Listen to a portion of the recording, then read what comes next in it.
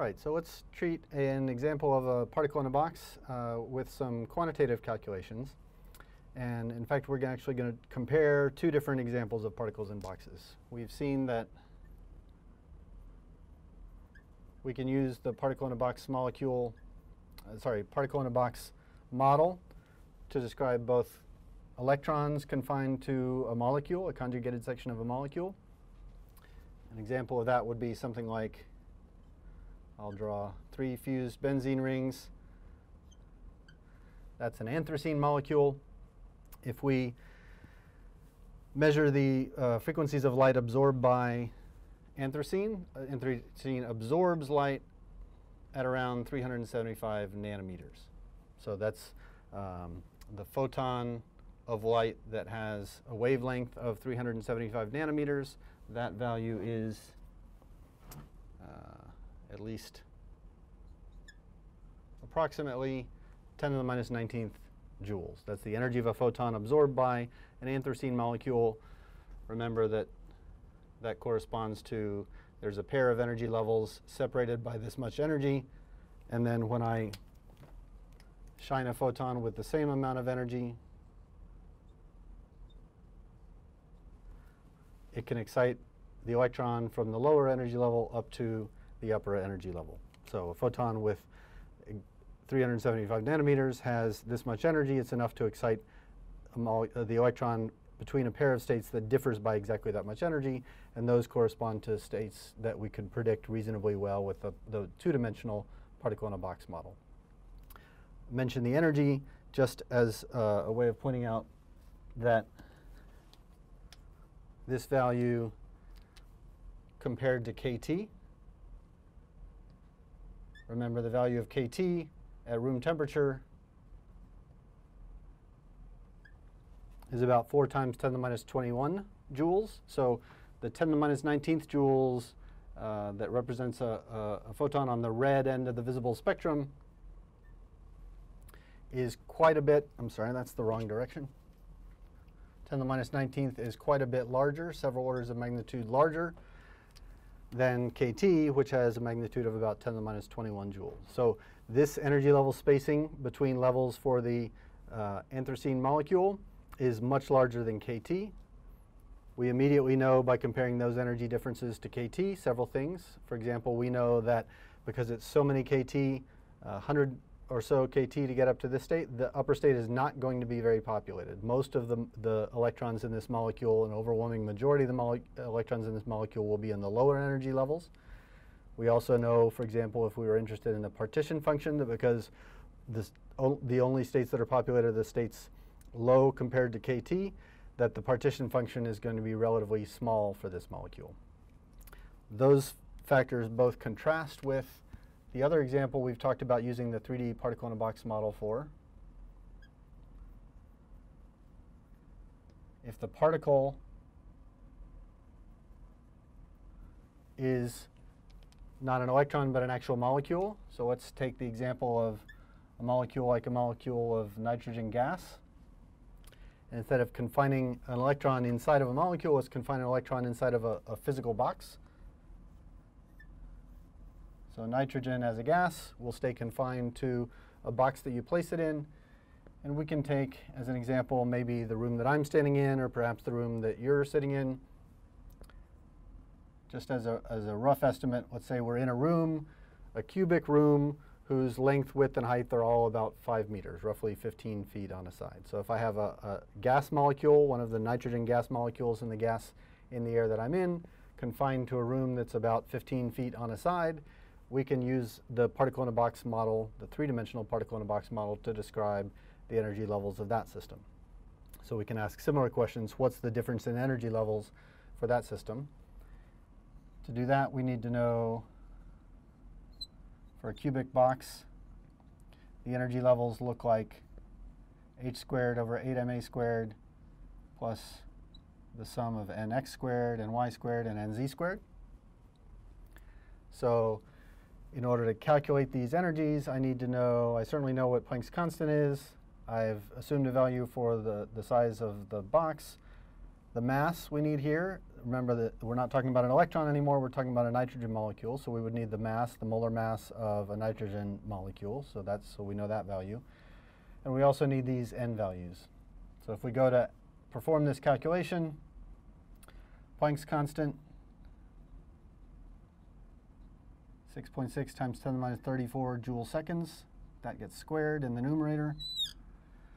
I've got an 8 in the denominator. Nitrogen has mass 14, so N2 has mass 28. That's in units of grams per mole. Stop and ask if grams are the units that we want to have our mass in, grams per mole, and it's not. We want the grams here to cancel one of the kilograms that's hiding inside these units of joules, so we need to convert grams to kilograms. And also we need to get rid of this factor of moles in the denominator of the denominator. So Avogadro's number of molecules in a mole. So far I've managed to cancel moles and grams.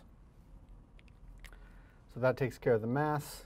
Still in the denominator, we're going to use 5 meters for our box size. That number gets squared. And then we're going to multiply by this sum of n's. And I'll actually leave that unsubstituted for now, and I'll just say that regardless of whether we want, let's say, if I draw an energy ladder,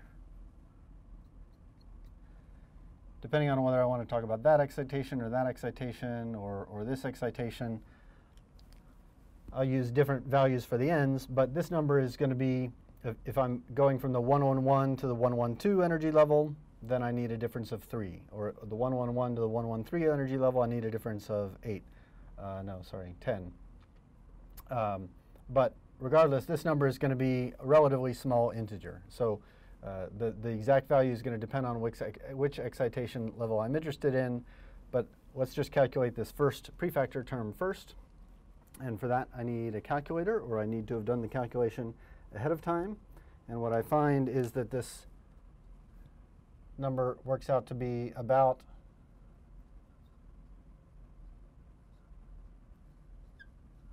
10 to the minus 42 joules. So that's the quantity for which I have numbers. And then again, without plugging in specific values for the n, I'll just say I'm multiplying by a relatively small number. I'm multiplying by a few. The important thing about this value, 10 to the minus 42 joules, and let me just point out that the units do in fact work. I've got kilogram meters squared in the denominator, second squared in the numerator. A kilogram meter squared per second squared is a joule, so that cancels one of my joules in the numerator, leaving me with just 1 joule. So those energies of 10 to the minus 42 joules, that's roughly speaking the difference in energy between these states is a small number times 10 to the minus 42 joules. Compared to KT, remember KT is 10 to the minus 21 joules. So there's not just 2 orders of magnitude difference, there's 20 or more orders of magnitude difference between the energy level spacing for the nitrogen molecule in a room-sized box and the value of KT. So in particular, the inequality works the other way around. This energy level spacing is considerably less than KT. In fact, saying just much less than is an understatement. 20 orders of magnitude is so small as to be negligible. So in fact, the energy level spacing for molecules confined to a box, that energy gap between levels, 10 to the minus 42 joules, is so small that we can't possibly measure it with any technology that we currently have. It's so many orders of magnitude below energies that we can measure. So those energy levels essentially are super closely packed together, so closely packed together that we can find an energy level almost at any energy we wish. So it turns out that significant difference, the fact that electrons confined to molecules have energy differences that are quite large compared to KT, whereas molecules confined to boxes have energy spacings that are incredibly small compared to KT. That's going to turn out to be a very important difference that arises from 2 different factors. The masses are different and the box sizes are different. We've changed 2 numbers when we went from electrons confined to conjugated hydrocarbons to molecules in boxes. A nitrogen molecule is heavier than an electron by a couple thousand-fold, so that's part of the answer. But an even bigger factor is the fact that I went from a box that was only less than a nanometer on a side when I'm confining an electron to a molecule to boxes that are meters on a side. And so that's roughly 9 or 10 orders of magnitude. When I square that number, it becomes enormous. So that's the biggest reason why these energy level spacings are so tiny, is because I've confined this molecule to a large box. It's not much of a confinement at all to confine a nitrogen molecule to a whole room, so the energy levels are not very discretized. So as we'll see coming up relatively soon, this very, very small spacing between the energy levels for a gas molecule in an actual macroscopic size box is going to be convenient. It's going to allow us to calculate several properties of gases by using those energy level spacings as well as some statistical mechanics. So that's the next step.